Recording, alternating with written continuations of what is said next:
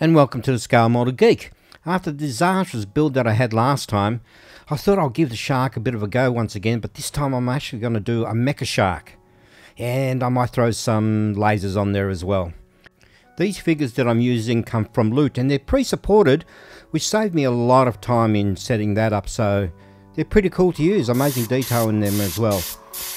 Off camera, I've already done the undercoat and I'm just doing a base coat of black here now because I plan to do some zenithal shading with this. So I gave all three pieces a coat of black, and it's just flat black from Vallejo.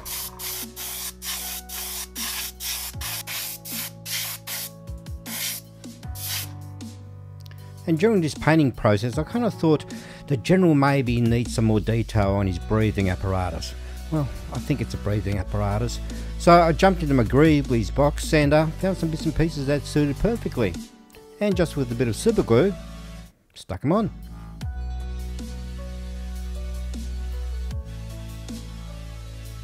I personally think this made a huge difference. And for the actual shading, I'm using this titanium white ink from Liquitex. And basically all you need to do is just spray from one direction, from top to bottom.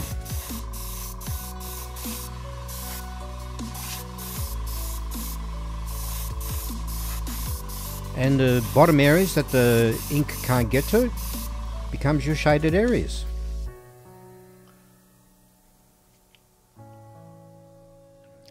Now for his cape I'm starting off with this red. Now I'm applying this as a very thin coat, just so the shading can actually show through. I'm using this black to actually paint in between his armor areas.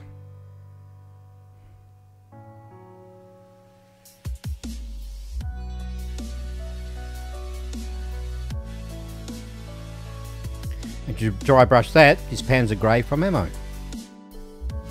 You can also see the really nice shading in the cape there. And light metal, I'll be dry brushing the white areas as well as the shadowed areas. And I'm not actually painting them silver, just this straight dry brushing. And that should give me some really nice shading, as you can see there.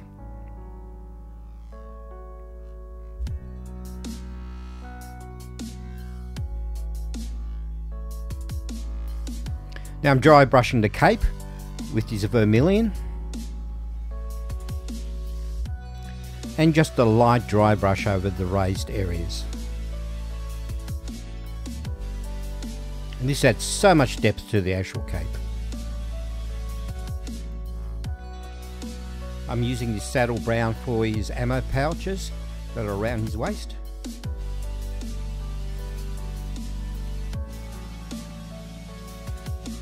And I'll add a bit more detail with a bit of this panel line accent colour from Tamiya.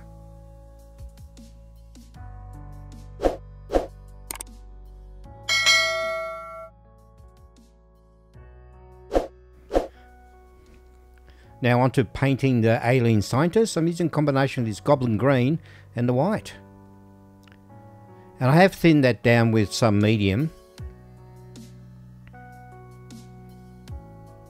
And the zenithal shading helps a lot with this area. And a slightly lighter shade of that green. I'm just highlighting the cheeks and cheekbones. Slightly darker tone for the lips.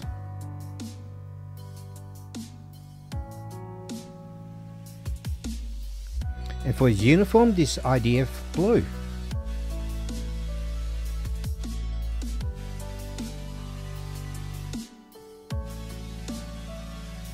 And the blue-grey just to break up the colouring as well.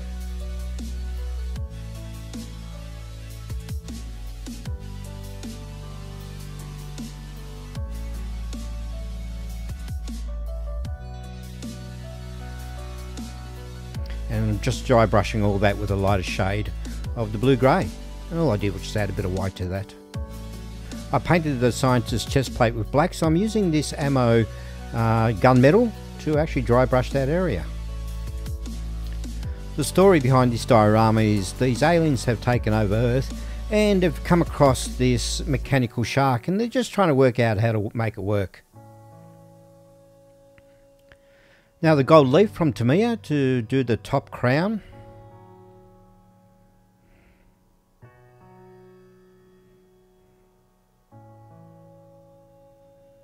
Slowly coming together. And red for the whole cape.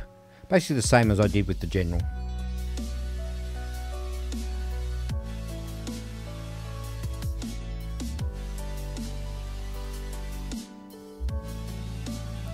I'm using the steel for the inserts of that coat of his.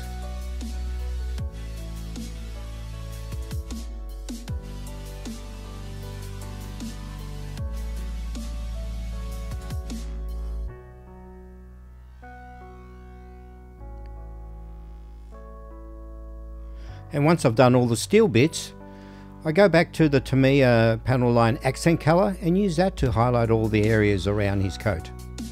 Or rather the metal bits around his coat.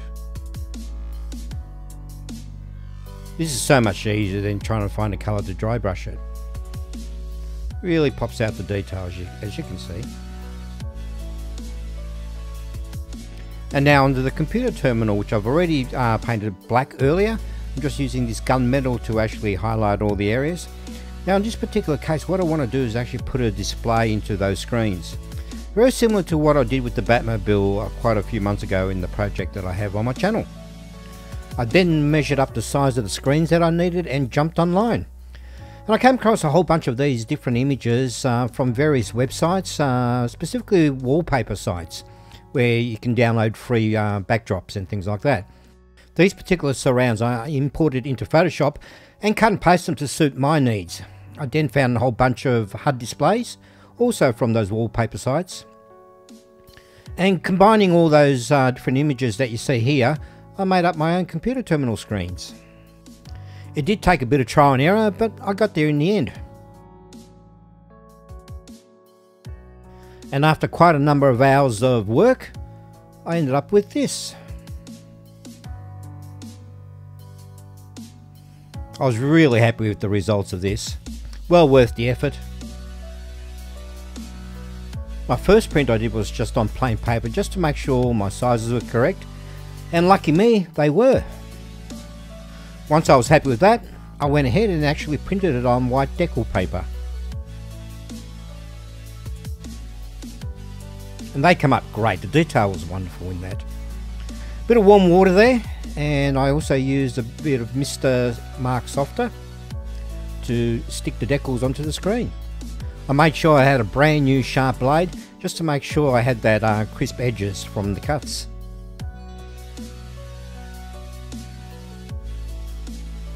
I first applied the softener, then the decal, and that just gave me the ability to slide the decal around, make sure it goes in exactly where I need it to be.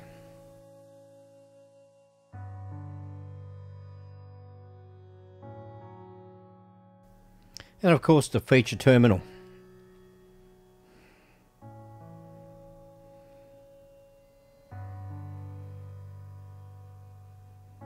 Cotton bud just to wipe up some of the excess fluid.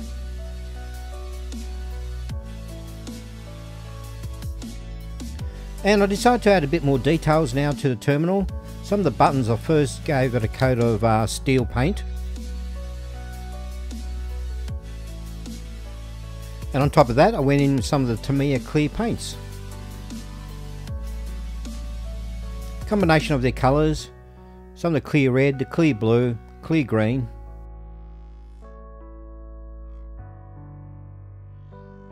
And back to the panel line accent colour from Tamiya to add a bit more detail to the terminal.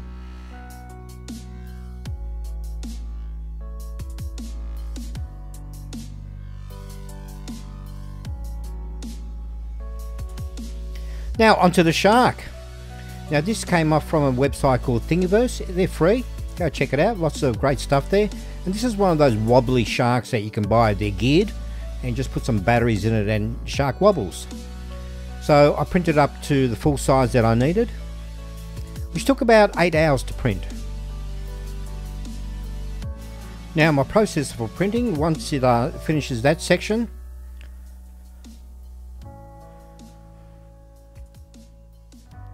I move it over to give it a bit of a wash. Now the first bucket of wash is some old IPA that I have, and that just basically gets rid of most of the residue that's left from the print. And once I've done that, I go into the actual wash and cure machine to give it the final IPA wash, and roughly for about 10 minutes.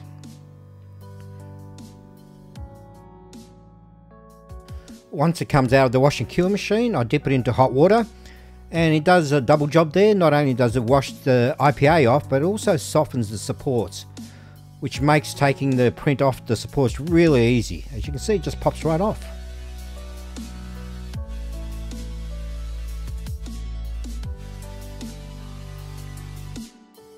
And once I've checked to make sure all the supports have taken off the actual print, I then scrape off what's left over off the plate.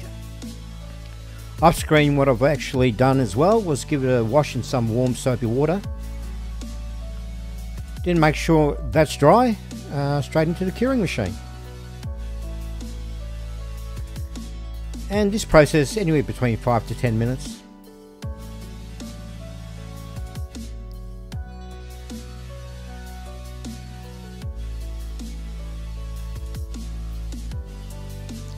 And there we have it. Time to assemble it with some super glue, because that's really about the only stuff that works with resin. Super glue or araldite.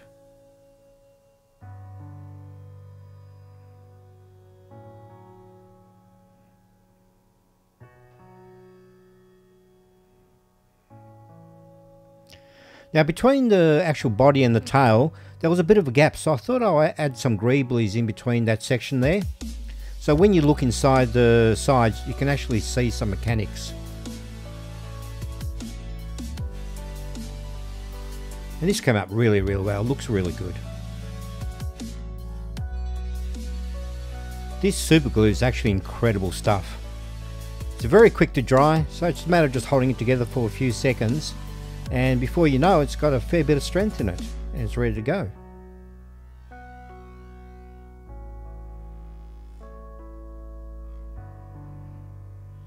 The Mech-Laser-Shark is taking shape.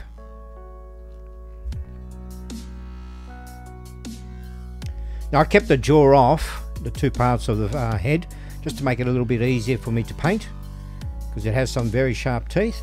I came across some of these lasers from the Thingiverse website as well, and I printed them out and I thought I'd glue them on the side. Now one each side of the dorsal. And I thought, oh look, it needs something underneath as well. So I came across a flamethrower. Yeah, I know, it's a shark underwater, but it looks cool. Some more greeblies to fill up the space.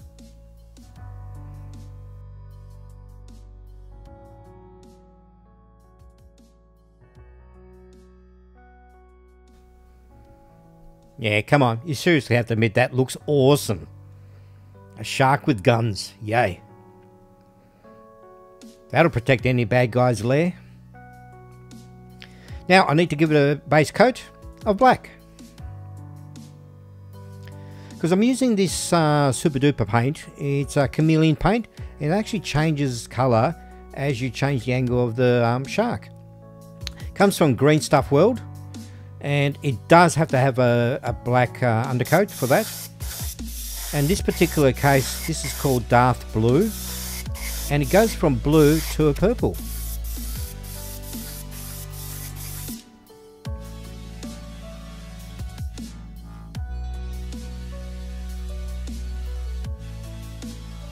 And painting in the lasers, still for the teeth.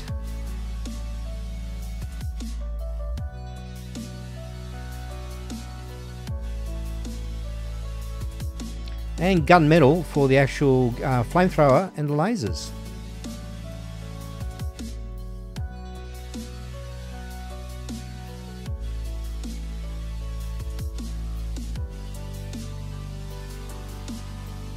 And I end up using the gunmetal for the sides of the shark as well, just to give it a bit of a highlight. I'm glad I did that because it looks really good now.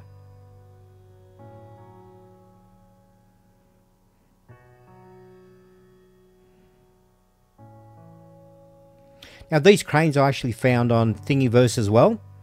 Printed them out in one piece, but they had a bit of a gap there, so I needed to fill it up. So I grabbed this punch that I had and some plastic card and just hit it with a hammer and punched out a round circle.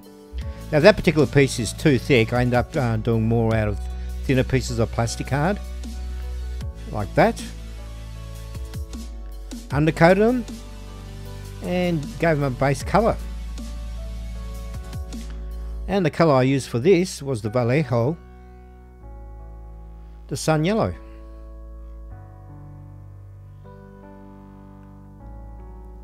And to weather it up a bit, I used some of this dark brown. And I thinned it down quite a fair bit with water, so it was really runny and really got caught in the crevices really well.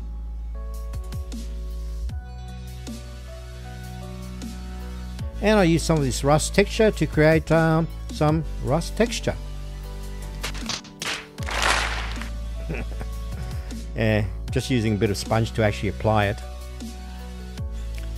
I've never actually painted industrial looking hardware before, so I'm pretty chuffed with how well that's come up. And the good old panel line accent colour once again into all the edges.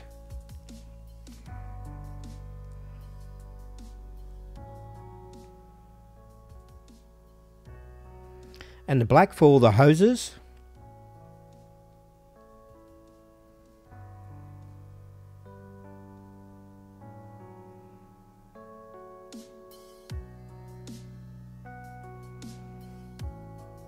And the hydraulics as well. Now this Soilworks oil wash, I just put it around the gearing there. Had a bit of it running down the side, you know, some leaking oil, that type of thing. Again, thin down with some water. And still for the rest of that hydraulic. And it's right about here I've realised that my cranes can actually only go up and down. They can't actually spin around. So I need to create a turntable. So I jumped into a piece of software called Blender, and I came up with these little bases, which I then printed in 3D. Now it's just a matter of gluing it to the base, but of course I do need to paint it up in yellow as well. And I also created these eyelets, once again in Blender, because I do need them to somehow hold the shark up.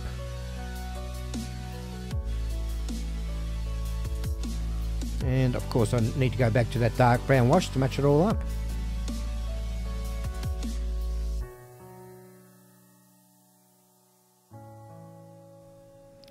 Now I'm using the metallic grey for the base colour of these eyelets.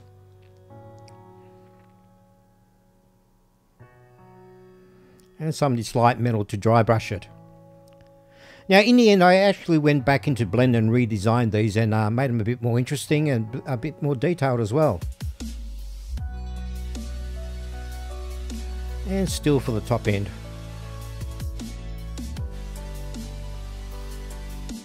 And now for the Diorama display base, my old go-to, which is a picture frame. In this particular case, the 8x10. Now what I do is just pop out the back. Get rid of the glass there.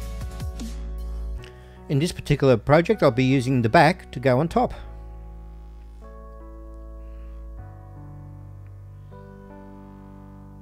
Now once I'm happy with the alignment, I'll hold it all in place with some masking tape. And from the back, just hot stick it into place. A base black coat with this acrylic project paint, which in Australia you get from Bunnings.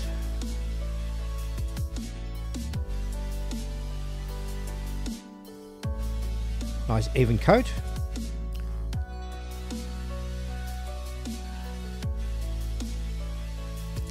And once that's dry, I then went over with some undercoat and gave it a bit of a mottled finish to it. Now I also need to do some safety stripes or hazard stripes. And once I've marked out the line, my first colour is this flat yellow.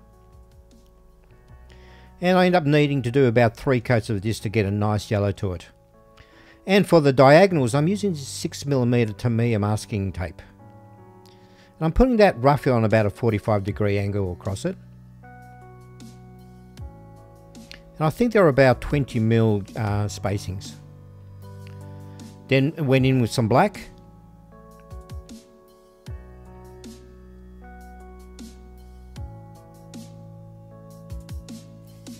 And there it is. Come up really good. But it does need some weathering, so using a nail file, I just scuffed up the whole surface. Now it looks a bit more realistic. Now I've got these 6mm acrylic tubes because I want to create some fluorescent lights. And also these 60mm LED filaments. I'll be creating 4 of these LED stands. Now these filaments do actually have a plus and negative side, and they do have a little marker that shows you which is which. They look really good once they light up, and I'm just using 3 volts of power for it. And they perfectly slip in there. Now I want to have just a slit of light coming through these tubes, so I'm using the Tamiya 6mm masking tape once again and just masking off an area and really doubling down, making sure I get a good adhesion here. And I created these in Blender, and that's the top and the bottom of the actual tubes. The bottom one has a hole straight through, so it makes access for all the wiring. I just need them to be black. And some dry brushing with this gunmetal once again from Ammo. And some highlights with some light metal.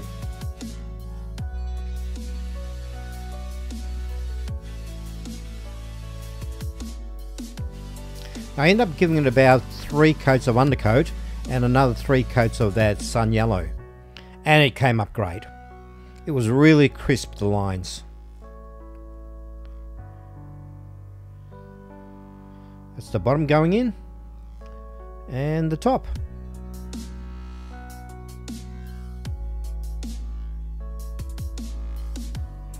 And when I'm putting these filaments in, I was making sure that the wire was actually at the back so you couldn't see the wire.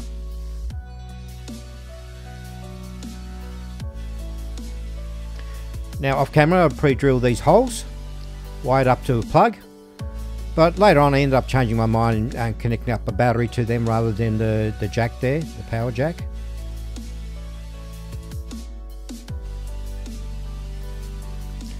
And to fix them down I use this 5mm Araldite. And the reason I'm using 5 minutes, it just gives me the opportunity to, when I stick it down, gives me 5 minutes to actually adjust them and twist them to exactly the position I want before it goes dry. What I'm using here is the tin foil that comes off the top of a butter container. Now I'm using this to create the suspension straps to hold the shark up. They weren't quite long enough, so I had to glue a couple pieces together to get the right length. Now the wood grain to give it the base colour. And seriously, I should have undercoated this, but don't know why I didn't.